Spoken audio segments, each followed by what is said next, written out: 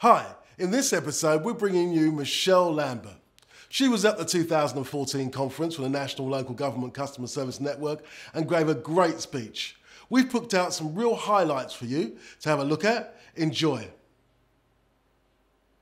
Right then, now I'm actually not going to stand tied to this thing because I can't stand getting me to sit there for that long is enough. Mind you, I've been tweeting all morning, and at some time today they may show you the Twitter stream, which is all the comments about the presentations and stuff today. Anyway, founder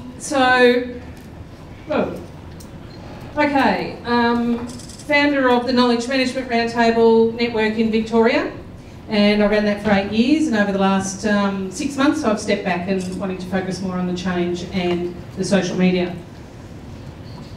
30 years experience in line and change management, and for me it's always been about why is common sense so uncommon? Why is it that this stuff that just seems to make sense can't seem to get done? So what we're going to talk about is the state of change today.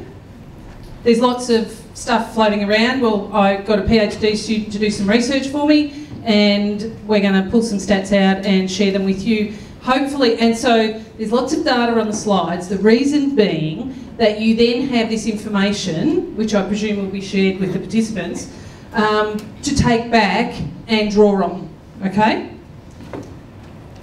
We're going to talk a little bit about our role in change, because there's been that thread going through about how do I deal with difficult people, etc., and often they're difficult is because my job's changed or whatever, and there's a whole raft of reasons for those sorts of things. And we're going to explore some data and some examples. So I've got some case study organisations, some that have learnt from their mistakes eventually, and some that haven't. And then perhaps a bit of reflection, if we've got time, on what we can do differently. Okay, as a minimum, the purpose of change management is to mitigate the risks of projects, including costing, scheduling and performance, speed of adoption, adopting new work practices as BAU, or compliance as some people put it, and a positive impact on staff and client. Now that's a minimum, okay? So if it screws people around, it doesn't achieve the minimum, yeah? As a maximum, it should be looking at ownership and identifying the real issues and working to create the solution. So moving from compliance to culture. How can we shift it where people don't think they've got to do it because they have to do it? They move to a place of knowing that it's the right thing to do. Key influencers are engaged and assisting with effective communication to minimise resistance in their peers. Now sometimes picking the most resistant people, engaging them, helping them to understand and turning them around, they can be your biggest advocates. Other people in the room use this? Yes, yeah, quite a few nods around, and it makes a real difference.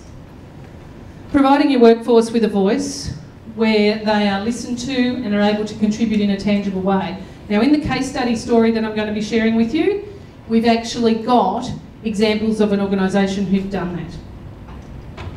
And building trust and resilience. We talked this morning about a lot of attributes for customer service. Resilience is key. So, you know, it's also key in a change management role. And let's face it, put your hand up in this room if your role doesn't involve managing change in your workplace. Come on, anybody here who doesn't have to manage change? Okay, so common project success factors. The effect of an organisational change management program on a project's return on investment, because we know our managers love to hear about the budget and the ROI and all the rest of it. So this is some data from McKinsey, where excellent change management programs were part of an initiative. There was 143%, up to 143% return on investment. Where there was poor or no change management, 35% of the investment. Clearly, continuing to deploy projects with inadequate change management is not a productive way to do business. Be it public, private sector, doesn't matter. It just doesn't make sense. If the return on investment is understood the change is informed and considered, it should only go ahead when the cost of it outweighs, when the benefit outweighs the cost incurred. So it shouldn't be change for the sake of change. If someone has a solution looking for a problem and thinks this is really cool and we should do this, then, I'm sorry, radar comes up, what's going on here?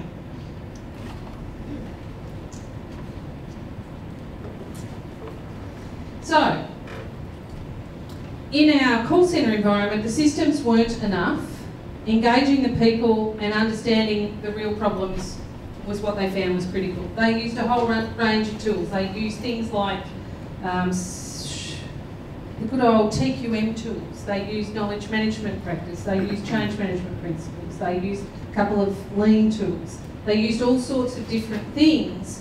Whatever they needed, it was a smorgasbord. There is no one answer. They used whatever they could find to engage their people and help them understand. And one example was a piece of paper that would enter the system, and it took 9 days to get through the system. And so they got the guys from the call centre to track what was happening, where were the touch points. They found, so they had influencers involved in this, they found that in those 9 days there was 90 seconds where that piece of paper was touched, and yet it took 9 days to get through. So those sort of things went through the place like wildfire. People were going, oh my God, that's not good enough. We need to do something better. So they were creating their own energy around the need to do this better. It wasn't about resistance. It was about, this is ridiculous. So they involved them to find the right solution. Now, the solution was a technology solution in the end, of course, but they were involved in developing what that would look like and how that would meet their needs.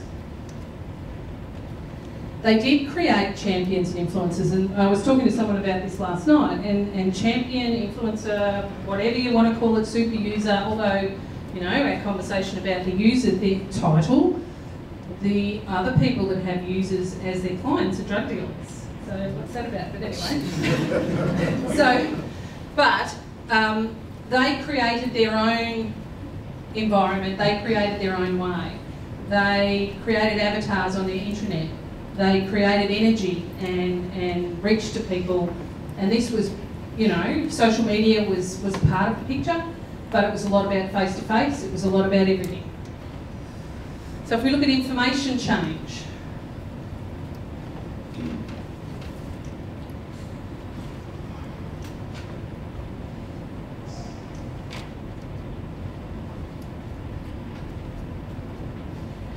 this is a really bad slide. Basically, what it shows you, you've got your P5 across the top. If any one is missing, something's going to go wrong. So if, just because it's really bad for you to read, I apologise. If purpose is missing, a lack of clear purpose and joining of the dots for people means an unfocused approach that will not deliver real benefit to the business, only change for its own sake. That's when your purpose is missing. Lack of people, considering the people, clarity is the reason for the change, and having robust systems and processes is only 20% of the answer. Without engagement and addressing the people factors, the likelihood of success is 30% at best.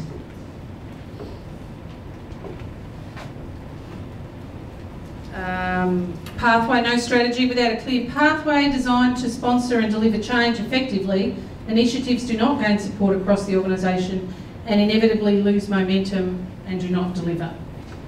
Without planning, systems and processes, both formal and informal, reflecting the necessary ability to adapt based on the needs of change progress, will be blocked and the initiative will fail to succeed. And without embedding it, no attention to the need for the culture to build resilience, support itself and communicate effectively before, during and after the change, failure by cultural resistance is often the outcome. So that's where they put their head down, ignore it, and it will go away. Yeah? It's a bit like parenting. If you're not consistent, the kids know how to get around it. And obviously we don't forget that. We take that back into the workplace. Thanks for watching our broadcast on the National Local Government Customer Service Network channel. I hope you got lots of hints and tips and tricks that you can use at your council. The case studies were great, the information's been great. I hope you're enjoying it, and don't forget to visit our website. See you next time.